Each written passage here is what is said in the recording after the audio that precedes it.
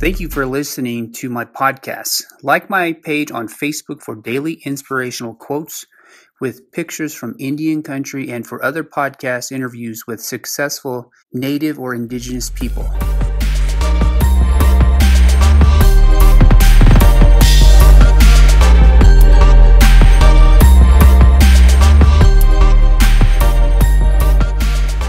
This podcast episode is brought to you by Northern Edge Casino. Check out Northern Edge Casino and their upcoming concert with Tracy Lawrence. Tickets can be bought for $25 for general admission or $35 for VIP access to the front rows. Enjoy this podcast episode. Hello, listeners. Thank you for joining me on 21st Century Native Leaders. My name is Peter Deswood III, and I'm here with Mr. Shaun Martin. Shaun is a high school administrator, coach, and professional ultra marathoner. Thanks for being on the show, Shaun. Hey, thank you. Thanks for having me. Absolutely. So tell me a little bit about yourself, your tribal affiliation, and where you come from. I grew up in a place called Fachii in Arizona, just south of Page. So I'm Navajo. My mother is German. So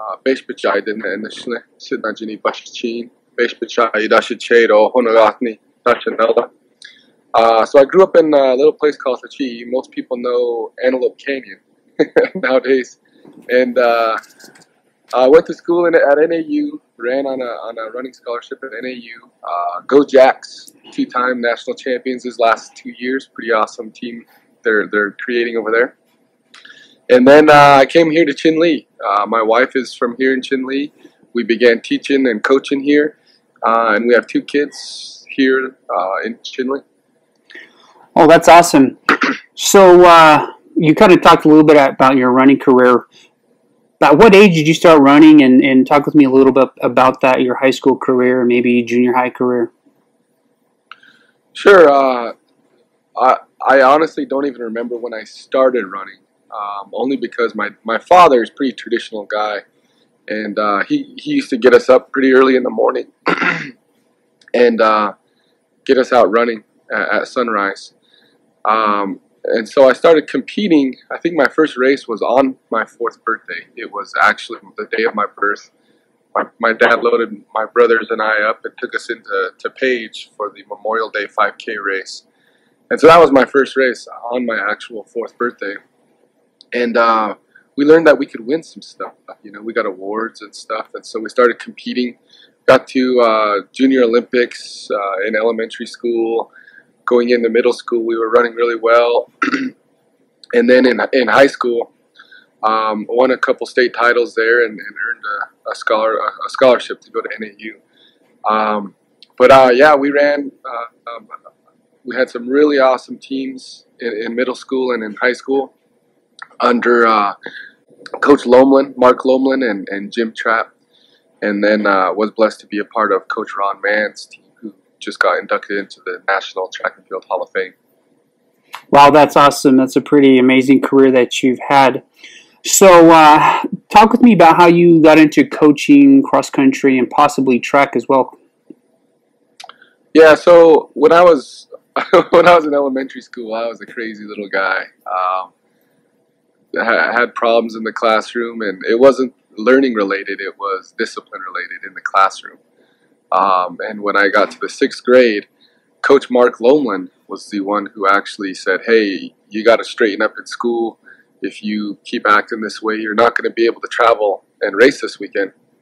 And so he became kind of a second father to me. He guided me through my running career. And because we spent so much time together, I naturally just wanted to become a teacher and a coach just like him. And so that's how I went down the career path of becoming an educator and a coach. Wow, that's so interesting. That's very similar to me. I used to get in trouble a lot, get in fights. And in 7th grade, a football coach said, hey, Des, you should come play football. And I started playing football and stayed out of trouble. Grades came up, played football in college for 2 years. So very similar story. Oh, nice. So tell me about why you advocate for running and promoting health. Well, beyond just being a large part of Navajo culture and the teachings that running provides us, traditionally, I was taught when I was a child that running is a couple things to net people. It's first a celebration of life. It's second a form of prayer, and finally it's a teacher. It's a mentor. Running can teach us how to overcome obstacles in life. So aside from the traditional beliefs and values of distance running, I firmly believe that the act of running itself is something that can become medicine and is medicine for whatever may be ailing an individual. And, pursuing the coaching career has only been able to allow our youth, our native youth who were like me, crazy little kids in school who could have easily gone down the wrong path. It's provided these individuals the right path to go down and has bettered their lives. So it's been a blessing to be associated to the world of running and with our kids here in Chinle. Well, that's pretty powerful. I like the way you connect that. Whenever you said that, the first thing it reminded me of is whenever my sister or my cousins would, have their kinalta, their puberty ceremony, and you get up and you run and you yell and you run to the east. So that's you. Once you said that, that's in my head. That's what I immediately thought about. So tell me about the movie you're featured in, 3100 Run to Become. 3100 Run and Become was just an awesome project to be a part of. The director, Sanjay Rao, just contacted me and said, hey, we've read a little bit about you. We'd really like to come out and meet you and see if you're a good fit for this film. He came out and he explained what was being created, and I thought it aligned directly to what I just explained, that cultural and spiritual side of running. In the world of ultra marathoning, I enjoy it because it's competitive and it's a race. But when you're running 50 to 100 miles, there's also a spiritual component. You connect to those natural things, those natural forces. In Navajo, we say Dian Dene, the holy ones that are out there at dawn. They came out and followed me around for a couple months, almost a 2-year process actually, on and off. And they wanted to capture something that was culturally significant, a run that was culturally significant. And so I told them I'd always wanted to retrace my father's footsteps from his boarding school days. He used to run away from Loop Boarding School all the way back over to the family's original homestead in Ottaway. About 87 miles is what I guessed it to be. And so he thought that would be great. So we took off one winter morning and he changed the route a little bit to make it a little bit more cinematic. But it was a really good run. It ended up being just over 100 miles. It was mid-December, about 5 degrees when we took off, and he captured some really, really good shots. Wow, that's amazing.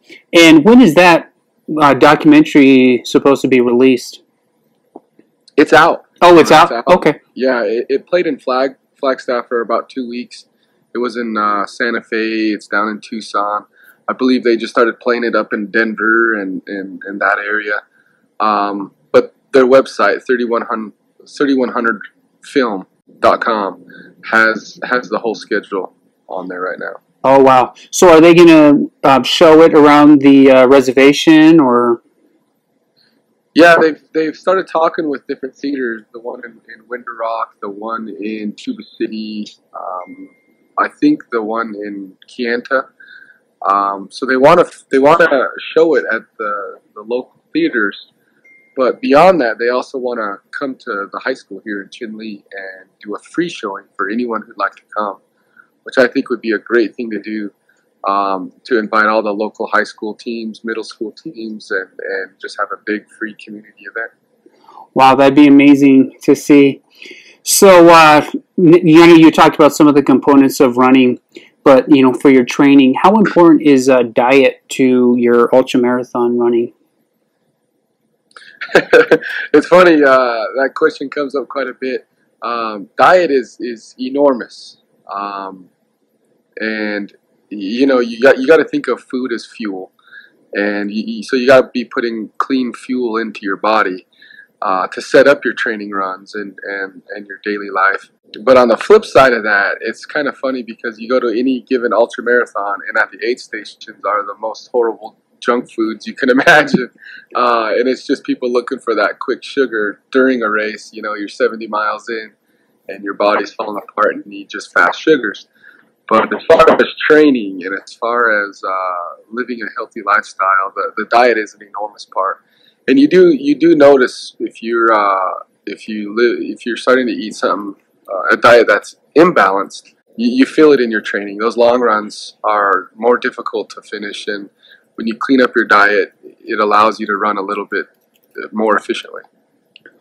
That's amazing. So that last question kind of parallels to this one. How do you avoid overtraining and injuries?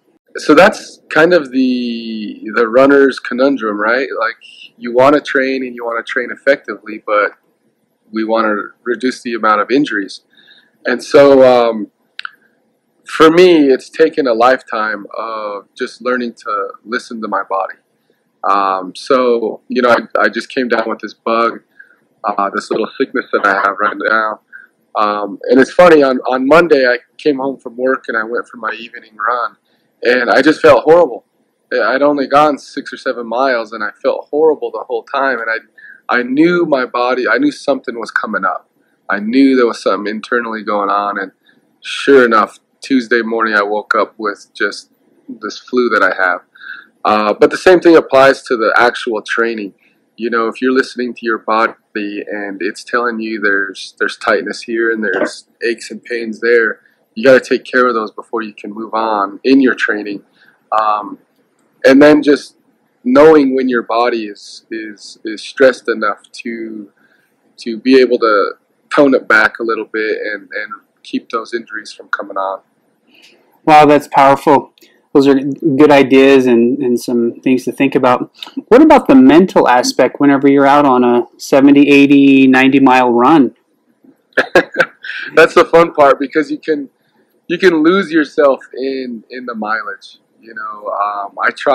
I most of the time I don't run with a watch, just because when you do and you have it set up for mile splits, you're watching your watch. You're looking at the mileage on there rather than just running, and that can make a long run go very, very long. And so for me, I try to not run with a watch. It just allows you to get inside your own head and yourself and think about everything. I mean, in a 10-mile run, you can think about the whole last week and the whole next week, and then the miles just kind of tick by. But for me, in the really long runs, I kind of just mentally almost tune out, but at the same time tune in to my body and to the surroundings. So it's a really fun space to be in mentally, when you forget about all of the things going on in the world and in your daily lives, and you're able to reflect internally and then really connect to the land. It's a fun experience. Oh, that's amazing. So, what are the similarities you see between running and life? This is a good one. We just had our home cross country meet here last weekend, the Canyon de Chelly Invitational, and that was one of the things that we were talking about with the younger middle school, junior high level kids. The difficulties that you experience as a person, as a human being, as a student, as a professional, are kind of reflective onto the cross country course or onto a route that you may be running. All of the hills, the sand, we had a water pit at our home meet. You never know what's around the next turn, and by training as a runner and preparing yourself for life as a student, um, they parallel themselves very closely. And so the hardships that a person may go through in life can be reflected in the hardships that one feels as a runner. And the mentality is that positive self-talk to overcome those hardships. You know, in a given race, there's always a certain point where your mind is telling you to slow down, to stop, to walk. It's too hot. It hurts too much. Your body hurts too much, and it's your mindset that gets you through those struggles, because the body is capable of some amazing things. To be able to control your mind and push your body, I think, is the essence of becoming a runner. But beyond that, to be able to connect to the spiritual side of things is bringing in the wellness, the holisticness of being a human and then being a runner. Nice. I like the way you stated that. So, when you are coaching, do you feel you are teaching life skills with your athletes? Oh, most definitely. By being a cross country and track and field coach, you're constantly teaching skills, life skills, rather than just running. At any given practice, I think we talk more about being a good person and doing things right, rather than the specifics of what they should be getting out of that workout. Because during a workout, it's painful. You know, it hurts. You're pushing your body. And so to relieve that, you have to talk about positive things and make fun and have a good time and find enjoyment in practice. And then when you're on those long runs with individuals, you're not talking about what they should be getting out of the long run. You're talking more about their grades, their home life, how they're going to be able to pursue their goals in life. So you most definitely teach more life skills than anything else as a running coach. Nice. And what percent of your job do you think is motivating your student athletes? I'd say most of it. Quite honestly, I'd say 98%. You know, even though the paperwork takes up a lot of the other time, most of my job is to motivate young people to become better individuals through schools, through athletics, and then just to be there for them when they're in need, to support them and help them see goals that they may have not previously identified as goals, as opportunities. Right, that's amazing. That's similar. I've coached middle school and high school track and football, and I think that's a huge percentage. Always motivating students to push themselves, and the life skills are extremely important. So, what type of training do you have your students do in the off season? Oh, the off-season training is the fun stuff, because that's when the pressure is off. There's no racing, no real racing to be done, and so a lot of the off-season is just running and becoming more efficient as a runner. And then the core work, building your hip flexors and core stability, our posterior chains, from our calves and gastrocnemius to the hamstrings and back. A lot of us are just really weak in our posterior chain these days. So summertime is the fun time where the relationships are built and the long runs happen and the strength training happens. And you become a family with the team. They're out there and putting in the miles. As long as they do, they really become a brotherhood, a sisterhood, a little secondary family. And that's what makes strong teams strong, is all of that time they spend in the summer running together and building together. That's amazing.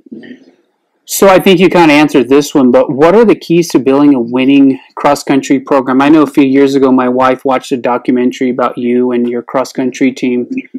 So talk to me a little bit about them. So building a successful team or program really comes down to one thing. and it's showing on the coaching side. It comes down to showing the students that you care about them. That's it. As human beings, once you capture a kid's heart, once you show a child that you're truly there for their good, their betterment, our kids just they flock to you, and they'll work like you'd never imagined students working before. You know, they'll commit at the highest levels, and that's really what it truly boils down to. Um, but when it comes to the building blocks of a successful program, you obviously need kids who are willing to work.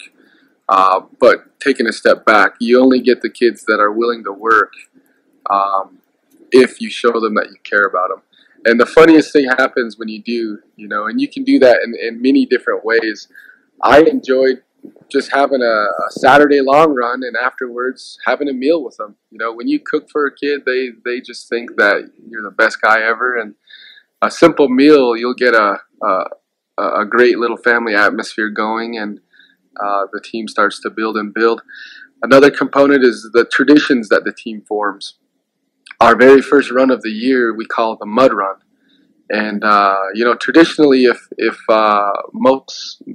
there's an issue with most schools and most programs, it's the first day of practice. Not everyone comes out on the first day, and they drag their feet coming out. Well, here we did a mud run on the first day, and no one wanted to miss the mud run because we just literally ran down into the wash and just ran through the muddy wash for the first day of practice. The mothers out there probably hated it because the kids would come home muddy on the first day of practice. But no one missed the first day of practice because it was a fun day, and they all wanted to be there. So those little traditions that a team builds through a year, and then those traditions are carried on year after year after year. And after the accumulation of these traditions, no one wants to drop the tradition. No one wants to be the person who is at fault for messing up the tradition. And so they kind of keep building, and the performances only grow and grow and grow. So if I said it was two different things, it would be showing kids you care about them, building that family component, and then building some traditions that the program can be proud of. Wow, that's powerful. I like that. So switching gears a little bit, how important is your Navajo culture? I think Navajo culture is the foundation of everything we do and the way we think. Personally, we practice the traditional beliefs, and with my children, I want them to have that grounding in culture as they are growing and go out into the world to pursue their passions. And so with the same core concepts that I have here in my own home with my own wife and children, I translate that into my workplace. I think that when I talk about our kids, I'm talking about my children, but I'm also talking about our community's children in the same exact component, in the same exact aspect. I want for the children of our community the same thing I want for my own kids. And so a lot of that is rooted in traditional beliefs and practices, and from the fundamental way we think and plan and act and reflect is rooted in the philosophies. Wow, that's powerful. So how do you balance your Navajo culture in the modern world? That's a fun one, because in the modern world we can be distracted in so many different ways. But to keep that balance of traditional practice and beliefs in the modern world, you have to make time. You have to make time to practice those things, like getting up and running in the morning, for traditional reasons, to pray and to speak to the holy people. So making time is one, and then the other is making it a priority. If it's not a priority with all the distractions in today's world, we would easily be led maybe a different direction. But making time for it and making it a priority is key in maintaining that balance. Simple little thing we do every night. We in that model of thinking and planning and acting and reflecting. Every night at our dinner table, we turn everything off and we sit down and we have our family dinner. And in that reflection area, we talk about one good thing that happened that day with the family. You know, my kids share something that happened good every day when we have a meal. And if I may be on travel or my wife is on travel or something like that, we still sit down and either FaceTime. And we use the modern technology that we have today to allow us to practice those traditional beliefs. So there's benefits to it too. Right, that's awesome. I like that. Is there anything else you would like to share with the audience? Not a whole lot. Just thank you for having me on, and if they can, check out the 3100 film and see what it's all about. And it's a really humanistic story that shows that we are one people worldwide, and I think it's a film that needs to be shared right now, given the current status of humanity and with where the earth is right now. I mean, I just saw on the news we had 9 different hurricanes going on around the world. And I think as people, we need to come together to take care of our earth because it's the only one we got. That's true. I like the way you said that. Was eloquently stated. I noticed you have a weekly show for Chinley Athletics. You want to talk a little bit about that? Maybe people can tune into your show. Yeah, so it's just something I started this year to kind of communicate to our Wildcat fans more efficiently.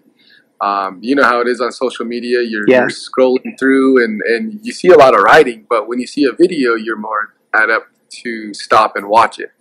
And so it's not really a weekly show. It's just kind of whenever I can sit a coach down and talk about the game or the season. But it's called Coach's Corner, and I sit down with a coach and talk about, you know, their game or their practice or where they're at in the season. And it's a good way to communicate to fans and parents and people of the community to get the word out with what each team is doing. Wow, I like that. I know in my high school we kind of focus on communicating with stakeholders, and I think that's a really good way to communicate what's going on in your school with the community and I guess parents and families and people that follow your program. I like the way you do that. So we are all set.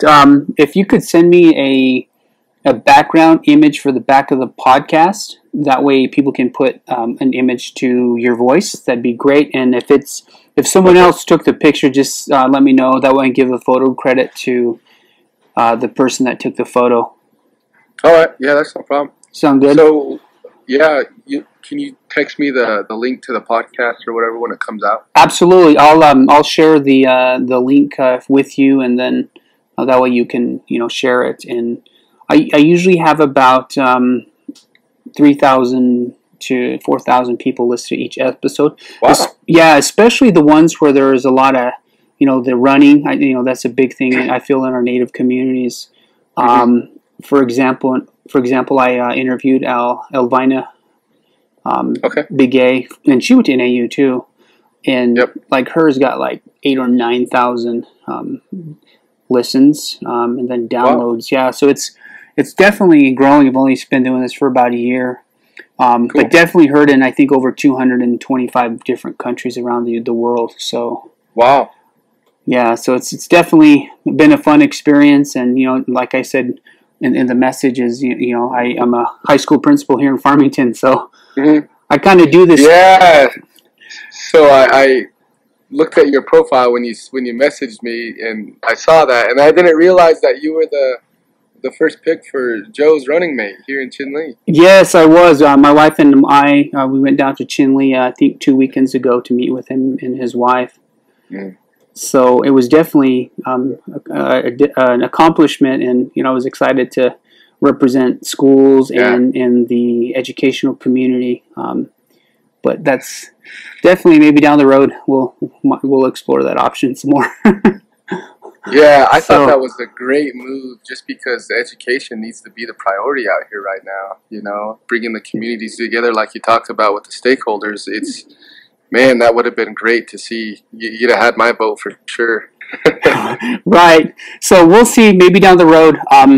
But I think I think what you're doing is absolutely powerful with the running and the events. And I like the way you tie your hobbies with education. My wife and I are, my wife is a associate professor here at San Juan College, and we're pretty active. We run a bunch, and we do I think 4 to 5 half marathons each year. We did actually the Warrior Run a couple years, and you did the full marathon, and we just did the half. So you were still out. Otherwise, I would have come up and said hi to you, but you were out running still. Right on. That works. Absolutely. So next time I see you, I'll definitely stop by and stop you and say hi to you and talk with you. We can chat and catch up. And if you're ever in Farmington, let me know. Maybe we can get coffee and talk about administration or something. Release a little bit. Absolutely. Well, I appreciate it, Shaun. I'll let you know whenever the podcast is ready to go. Okay. Sounds good. Hey, thanks a bunch. We'll talk to you soon. Okay. All right. We'll talk to you later. Have a good evening. See ya. All right. Bye. Thank you for listening to this podcast episode. I hope you enjoyed this episode. Again, take a look at Northern Edge Casino for their upcoming concert with Tracy Lawrence. Tickets can be purchased for general admission for $25 and $35 for VIP. Thank you and have a good day.